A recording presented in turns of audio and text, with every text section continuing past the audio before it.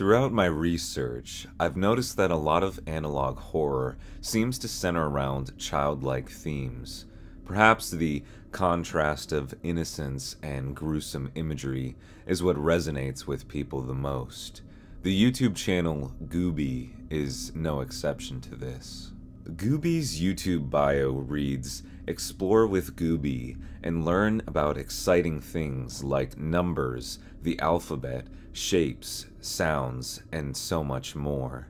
GUBY teaches everyone how to have fun and do your best. What are shapes? How many numbers are there? What is your home address? These questions and more are answered with the help of your pal, GUBY. Just from this alone, you can start to get a sense of what the channel is like. Malevolence disguising itself behind a children's learning program. The following channel was recommended to me by my friend Emma. She's a great artist, and you can view her work on her Instagram in the link below. If you would like to send me an idea for a video, feel free to email me or send me a message over Instagram or Twitter.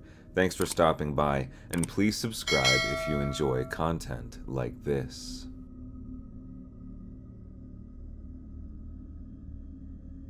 GUBY's first video, Learn to Count with GUBY, was uploaded on December 8th, 2023.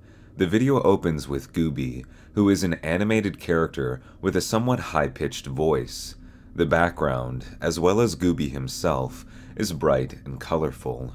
Despite this, and maybe it's just because I'm an adult, GUBY is immediately unsettling. His motions are jarring, unpredictable almost.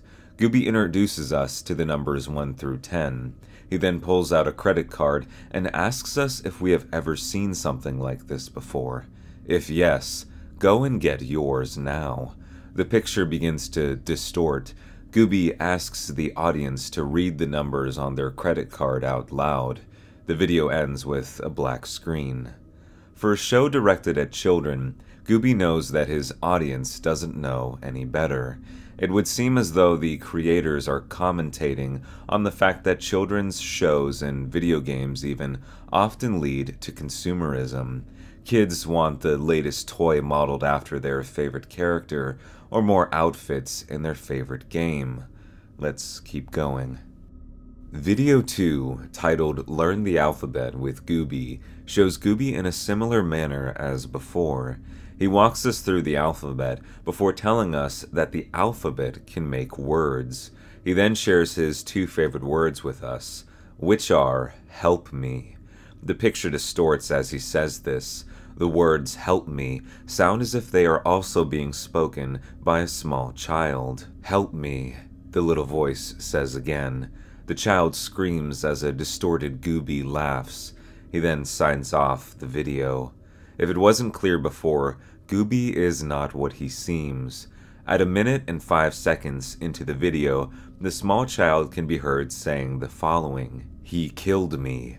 Though I will admit that it could be saying "please help me," but I'm inclined to think that it was the former. Okay, pause for a second. This is Jacob from the future. So I'm editing the video now, and somehow I made this colossal, it's not that big of a deal, but I made a misstep here. So in the second episode of GUBY, Learn the Alphabet, at 1 minute and 19 seconds in, we get this image flash on screen for a split second. This is of a missing person's sheet that says the name Michaela Atkins. Now this is a young girl who is going to be prominent throughout the rest of the GUBY series. We're about to reference her again, but this is the first time that she is shown in the series. So just a little bit of extra information. Okay, back to the regular video. Video 3, titled Learn Colors with GUBY, begins with a heavily distorted voice from GUBY. He jolts back and forth as he walks us through the various colors of the rainbow. Blue is the color of the sky, he says. Orange is the color of an orange. Green is the color of a leaf. The comparisons then take a turn into something sinister. Purple is the color of a bruise. Brown is the color of dirt. GUBY then asks us if we want to know what his favorite color is. You can probably guess that it is red. And why is that? Because as GUBY puts it, it is the color of blood. GUBY says, "I love blood. Do you?" The footage distorts past the point of recognition. At this time, we are given a brief look at a missing persons document. It is of a young boy who, according to the birth date, is currently 4 years old. More of the distorted images of the boy pass by, including one of him sitting on a couch, presumably watching TV. Another missing person is shown. This time, it is a young girl from Idaho named Michaela. Positioned next to her is what appears to be the image of GUBY, only this time he is hyper-realistic with a crazed expression. Could one of these two children be the voice that we heard in the previous episode asking for help? GUBY's episode then ends. However, after the screen goes black, we see what appears to be a commercial of sorts. It shows a stop motion of a tooth being offered a handful of lollipops. When the tooth refuses them, a dark figure named Mr. Filling uses a machine with a large metal jaw to devour the tooth. The video then ends. Let's go back to the still of the missing young boy. As one commenter states, the number code is Polybius cipher. Decoding the phrase gives you the following. Hey kids, GUBY here. Today we are going to learn about Andrew. We now have a name for the two missing children so far, Andrew and Michaela. Learn Shapes with GUBY is the name of the next episode. As if it wasn't bad enough, GUBY greets us in an even more distorted fashion than ever before. His body is now reduced to rudimentary shapes. GUBY goes through the basic shapes before introducing us to a plastic lid, a plastic spoon, a car battery, and other obscure items. He eventually introduces us to a little girl, a used razor, and toenail clippings. The little girl shown this time around is named Sophia Anthony. While she was kidnapped on a similar date to the others, December of 2023, she was a native to Sacramento, California. GUBY then asks us the dreaded question, do you want to see my favorite shape? Before we have time to answer, a montage of quick images flash over the screen. I will show you some of the highlights now. A person wearing a nightmare-inducing GUBY mask. The description of the missing boy, Andrew Connor. He was last seen wearing a gray sweatshirt and black pants. A lineup of the three missing children, Michaela, Andrew, and Sophia. A verse from a science fiction book titled I Have No Mouth and I Must Scream. The text in full reads, AM appeared to us as a burning bush and said we could kill the hurricane bird if we wanted to eat. Another Polybius cipher. It translates to panic surged through the children, their screams drowned out by a cacophony of his chilling melody, their hope for escape dwindling in the face of an insurmountable horror that seemed to have to send a life of its own. If this is another literary reference here, I couldn't find the source material. Let me know in the comments if it's in reference to something. The still of the man in the GUBY mask, standing with the caption reading, do not look into his eyes. Another caption says, do not listen to what he says. Do not trust him. He lies. The video ends with a distorted orchestral piece. Nature, trees, and a field are shown. Could we be getting closer to the location of GUBY or the remains of the children? Let's keep watching. Episode 5 is called Learn Animals with GUBY. However, the episode starts as GUBY talks about shapes once again. The voice of a child says, my favorite shape is a circle.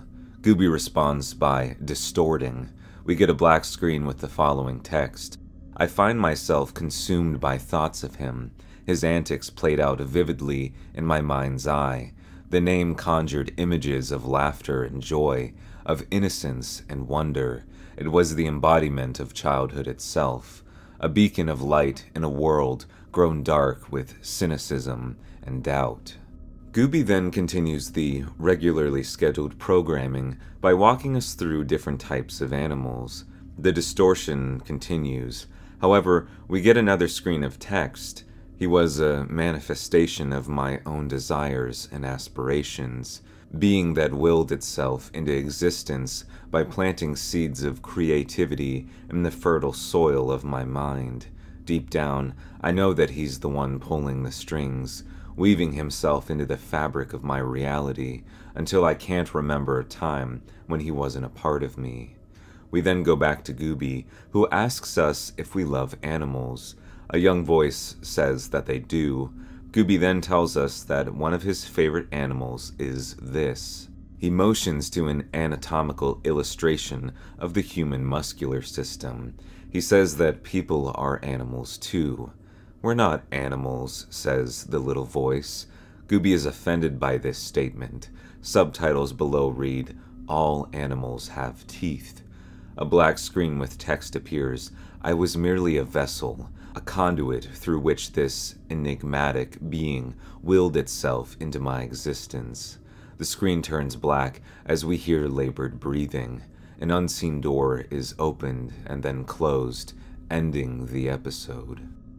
This is where things start to get a little fishy. At the start of making this video, GUBY had at least 8 uploads, one of the videos being 9 minutes long, but now the official GUBY YouTube channel only has 6 uploads.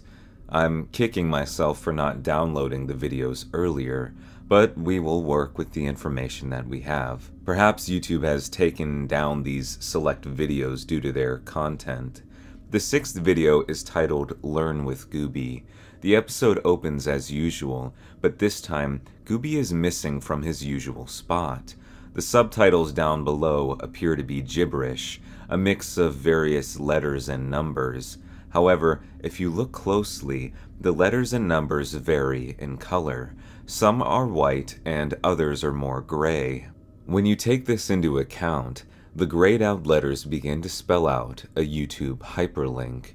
The problem is, when you put in the white letters after the fact, no such link seems to exist. I've looked into this, and theorists on Reddit seem to agree. The link is missing entirely. Believe it or not, the cryptic codes are the setup for an entire episode. GUBY is missing, but he has left behind a series of letters throughout the video. I will put the timestamps and corresponding letters here. When you put these together and type it into the search bar, it will take you to the following secret video. It is currently unlisted on YouTube. The title is obscured, reading Learn blank with GUBY, learn about blank. The video starts off with a flash warning. I'll extend that to you guys as well. The GUBY intro plays before distorting. Images of the missing children flash on screen. Strange text at the bottom reads obscure phrases such as stratosphere, anchovy, realistic, elastic, butter, independent, rock, thermite, hospital, endoscope, detain, further run. We see the faces of the children. Some smile while others look afraid. These images, as well as the obscure phrases, continue throughout the entirety of the video's runtime. In typical GUBY fashion, however, there is a Polybius code throughout. At 40 seconds in, we get the phrase, "Where are we?" asked Sophia. "We are in a beautiful meadow," whispered Michaela. "This is not a meadow," responded Sophia. Remember, Sophia and Michaela are both on the list of missing children from earlier episodes. Another code at 42 seconds in reads, "Hello Joshua, come play with GUBY." At 2 minutes and 2 seconds in, the code says, "A sinister smile stretched across his face as he beckoned them, the melody growing louder and more dissonant."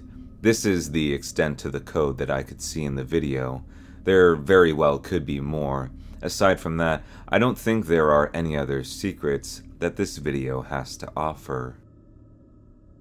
Going back to episode 6, I tried to decipher the Polybius found in the description box, but for whatever reason, I was unable to do so. The only letters I found are F, A, C, and E, which, obviously, when you put them together, spells face. In this context, though, the description would read, "GUBY teaches face in this video. Learn face with GUBY. GUBY makes educational videos like this Learn Face video." With the amount of bizarre things that this series has done so far, something like this usually wouldn't surprise me, but GUBY seems much more intentional most of the time. What about GUBY's TikTok page? All of the posts made by GUBY are either re-uploads or shorter clips from the GUBY episodes on YouTube. The only one completely unique to TikTok is the most recent. In it, GUBY teaches us about sounds. It features a new character, similarly looking to GUBY, but with green skin. On each of their hands is a sock puppet. The character is able to emit all of the following sounds, ranging from a bird, a piano, and an airplane. The green character then makes the sound of an emergency alert. GUBY's favorite sound, as GUBY explains, is that of chaos and people screaming. That is the extent to what I've been able to find regarding GUBY. From what we know now, GUBY is the mascot for a children's television program of the same name. The show is current, as the missing children related to the show have all disappeared in 2023 and 2024. The three main children that we know of. Okay, pause here real quick again. So we are going through the recap right now, and I noticed a couple of mistakes I made in the recap. This is the first one. So in the recap, I only refer to three main children. And while I do think that these three get the most coverage, there is a total of 5. If we go to the unlisted video, as the images are passing by very quickly, we get the heads of 5 children. Obviously, we know that 3 of them are Michaela, Andrew, and Sophia. However, I know the identities to all 5 of them. If we go back to Learn Animals with GUBY, we get another missing persons flyer by the name of Abby Lang. She disappeared in January, and she is from Arizona, so another western state. And I believe in one of the other episodes, we get the name of Joshua, which would make sense because if we go to the unlisted videos, there are 2 young boys and 3 young girls. So we have Michaela, Andrew, Sophia, Abby, and Joshua. I don't have a lot of information on Joshua and Abby, but Michaela, Andrew, and Sophia are displayed pretty regularly. But we know the identities to the 5 children talked about. Okay, back to the video. GUBY, though presenting itself as a children's show, has malicious undertones, often asking the children audience to do bad things, such as read their parents' private information. The 3 missing children were all West Coast cases, but not in the same state, leading to the assumption that GUBY is not a singular entity, but instead has employed the help of many, or is some sort of supernatural being. I am inclined to believe that GUBY is the latter, some sort of fantastical being that has trapped the souls of the misguided children. Children foolish enough to do things like read their parents' credit card to a stranger. However, some theorists believe that GUBY is in fact a person. To be more specific, the person that we see in the mask right here. GUBY kidnaps the children and then gets a sick thrill out of toying with their parents. If you have any theories on what we've discussed in this video, please leave them down in the comments below. If you're interested in following GUBY's channel, I will leave the links down in the description as well. As always, thank you guys so much for stopping by, and if you like content like this, please be sure to subscribe.